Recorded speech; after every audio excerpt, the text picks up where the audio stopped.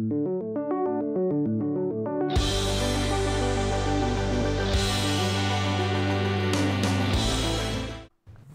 everyone, welcome to Krishna. Listen, today this is a video of how to record your iOS device's screen.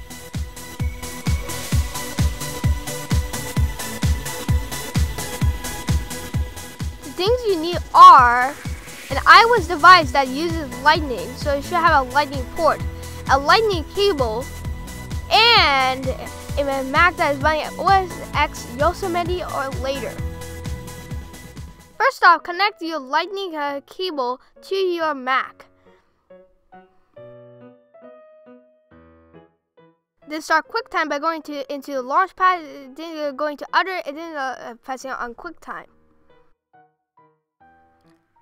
Then do File New Movie Recording. It's supposed to launch with your webcam, but you can change it to your iOS device. Right now it's on my iPad because I already set it. But to set it, you need to go into the drop-down menu and then select your iOS device and your iOS device as audio. And then boost the audio to full so that you can hear it. Then when you want to start recording, press the record button. It will show how many megabytes the recording is taking and also how much time your recording is. Right now I am going to play Crossy Road as a demo for the recording.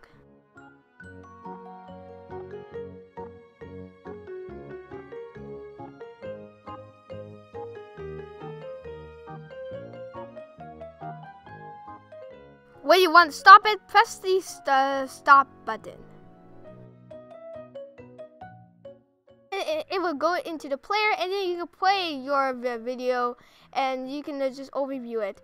Also, you can save your file by going to File, Save, and then you can actually type in a name for the file, and you can put it in a destination. So right now, I'm going to name it as I will name it like a random name, and then it will just take a few seconds to encode, and then you can even go into View, Show Movie Inspector to see what is the frame rate and the resolution. Here is the example footage that I have taken. It is about 60 FPS, and also that means it is pretty smooth. And also I'm going to actually time lapse it in the middle for it to not take up that much time.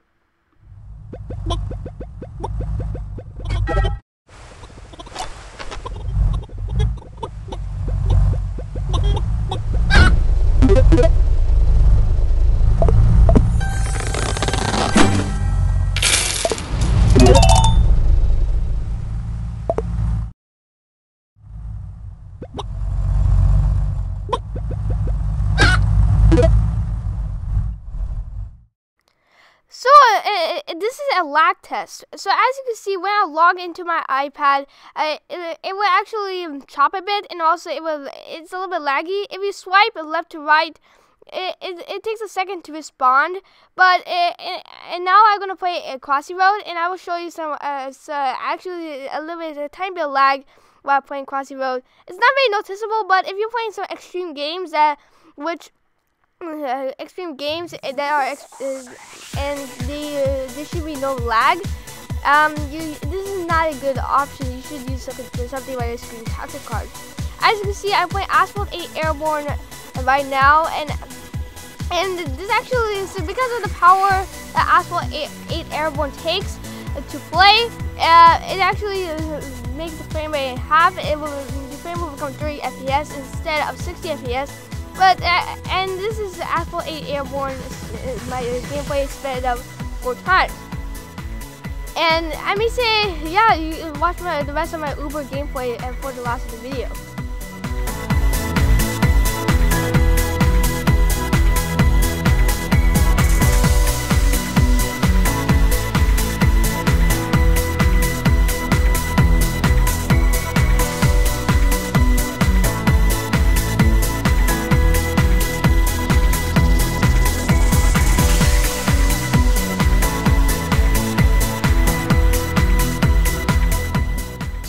let's dive into the conclusion of this video.